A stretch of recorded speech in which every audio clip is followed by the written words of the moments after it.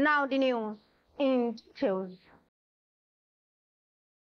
A Nigerian surgeon, Dr. Ayodele Ogunkeyede, from Afar Albertin Central Hospital, Saudi Arabia, has developed a novel compression therapy for treating chronic leg ulcers associated with sickle cell anemia.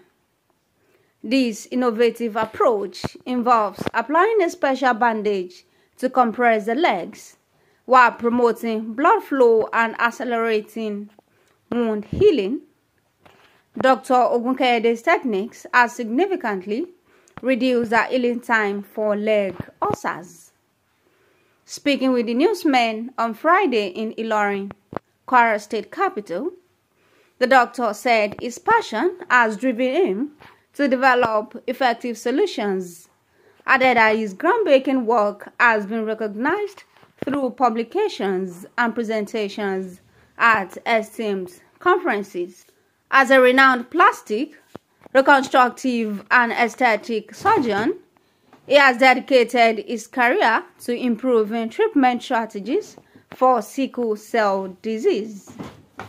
And in fact, Ismail just event online.